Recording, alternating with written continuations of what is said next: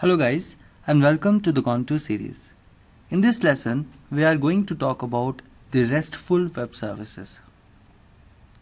Web services are mainly of two types, SOAP based and REST based. REST stands for Representation State Transfer Protocol, which was given by a computer scientist, Roy Fielding, in 2000. REST is a set of guidelines which talks about how a client should interact with the server. So let's suppose that there is a client and there is a server where we have deployed the RESTful web services. REST guideline says that the data and functionality which client can access on server is known as a resource, and each resource should be accessed using its URI by all the clients. This is much similar to what you do on internet in order to access a particular website. You paste the address of a website on the browser's address bar and gets some representation as a response. So this is how it goes. Client would send a request in order to access a particular resource which resides on the server, and the server will send back a response to the client. This response is the representation of a resource, which means that a resource can be presented to the client in multiple formats. A resource can be presented in the form of HTML, XML, plain text, PDF, JPG, JSON, and many other formats which are available in RESTful web services to the client. I would just reframe what we have learned so far. Client would send a request to access the resource residing on the server using its URI, and the server in response would send back the representation of that resource to the client.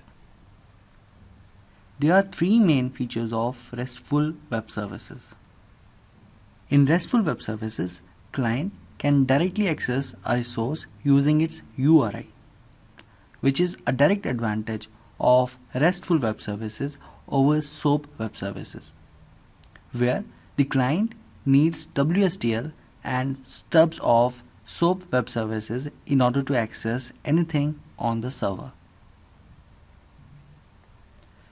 The response message which client gets is self-descriptive in nature, which means that the message in itself would contain the information of format in which the client can read the response message. RESTful web services uses the concept of uniform interfaces. The concept is easy to understand but would need a little more attention of yours.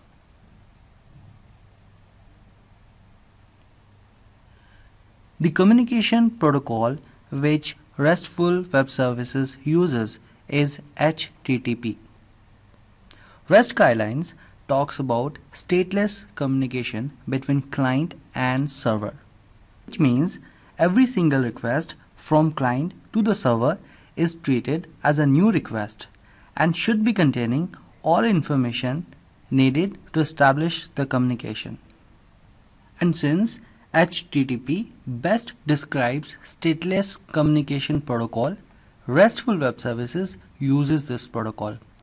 However, there is no restriction specified in the REST guidelines that RESTful web services has to use HTTP and not any other communication protocol. RESTful web services uses four main HTTP methods: GET to retrieve a resource, POST to create a resource, PUT to update a resource, and DELETE to delete a resource. This means that when you write RESTful web services, you implement all these four methods for each resource in your RESTful web services program. So, if a client just want to retrieve the resource, he would invoke the GET method of that resource. Similarly, if he wants to create, update, or delete a resource, he would invoke the respective HTTP methods residing on the RESTful Web Services program. A RESTful Web Services developer needs to take care of the fact that in each of these 4 methods, he would write code which adheres to the method meaning. For example, he should not write code to delete a resource in get method, etc. I would just reframe what we have learned so far. REST specifies guidelines for client and server interactions. In this, resources residing on the server are exposed to the client using URI. And client may invoke any of the 4 HTTP methods to access the resources depending upon whether he wants to just retrieve that resource or perform any other operation on that resource. I would be covering how to create RESTful and SOAP web services hands-on using Java language in next lessons.